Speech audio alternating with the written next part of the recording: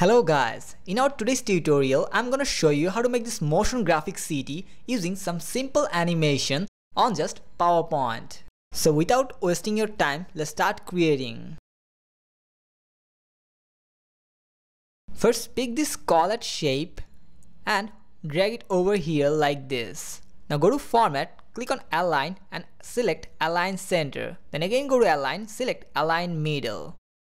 Now press Ctrl D to duplicate this one and place it over the previous one. Now holding the shift key, rotate it like this way. Again press Ctrl D and rotate it. Again press Ctrl D and rotate it.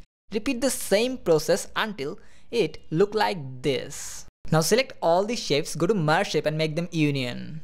Then holding the shift key, drag it to down and holding the Ctrl shift, make it a bigger like this. Now go to shape fill and change the color to white. Then go to shape outline and make no outline. Then click on the small icon and from here we need to increase the transparency to 87%. Here now we need to add the buildings. In one of our previous tutorials I have showed how to create buildings with the rectangles. So in this tutorial, to save your time, I'm not going to repeat it. Let's just select all the shapes from here and press Ctrl G to group. Now holding the Ctrl shift, drag it to the right and it will be duplicated. Then again holding the Ctrl shift, drag it like this way and place right beside it. Then select all these three and press Ctrl G to group. Now press Ctrl X to cut it from here, get back to our previous slide and press Ctrl V to paste it on it. Now we need to add the animation, so select this shape, go to animation, click on add animation and select spin from here and set the duration 20 seconds. Then click on the small icon, go to timing and from here select until the end of the slide and press OK.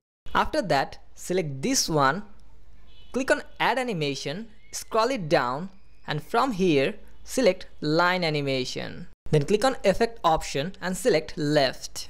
Now click on this red arrow and then holding the shift key, drag this red dot to the left like this way so that the last element matches with the existing one.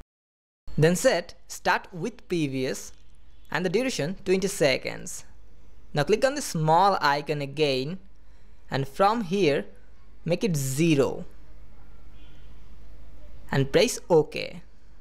And we're done. Here you can see our animation is working. You can download this template for free. I have given the download link in the video description.